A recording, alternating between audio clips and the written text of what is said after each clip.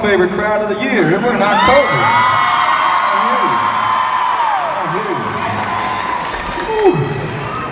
Y'all, that song right there, that song's my baby. That's my first song that I wrote that actually worked and did something at radio, and so appreciate y'all listening. I wrote that back in 2012. I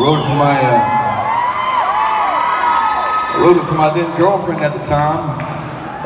We'd known each other a long time. She's now my wife, which is pretty cool.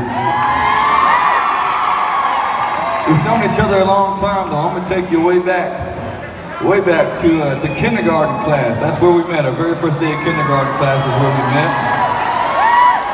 We grew up together through the years. Matter of fact, her name is Gabi. It's spelled like Gabby, but it's Gabi. They're from Louisiana. They talk a little funny down there. In her kindergarten diary, she had Mrs. Scotty McCreery written in hearts all over it. So I think it's one of those fake things. We ended up together. But finally, about 15 years later, I worked up the nerve to ask her out. Senior year of high school, our homecoming week. Junior year for me was idle. Senior year for me, I wanted to come back to school, public school. And everybody's like, man, you can't go back to public school. You're a celebrity now. You can't do that.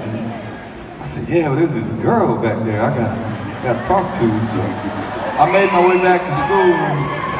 Monday, Tuesday, Wednesday, I went to class. Just like everybody else, I played baseball for the team, and then Thursday, Friday, Saturday, I went on the road with a guy named Brad Paisley, so it's pretty fun senior year. But homecoming night, I worked up the nerve to ask her out to our local fried chicken place, Bojangles, and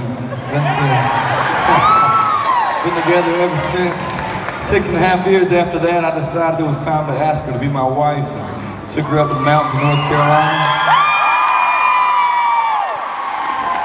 Took her up to the mountains of North Carolina to our little secret spot that we go hiking to, these cliffs that we love. And she thinks it was on purpose that we ended up there. I was looking for a waterfall, but we got lost and it was perfect. It ended up all right. But we took her up there and had it all planned out. 2 weeks before that, I was in Nashville writing for this record and told my co-writers I was going to ask her to marry me, so we wrote a song about it.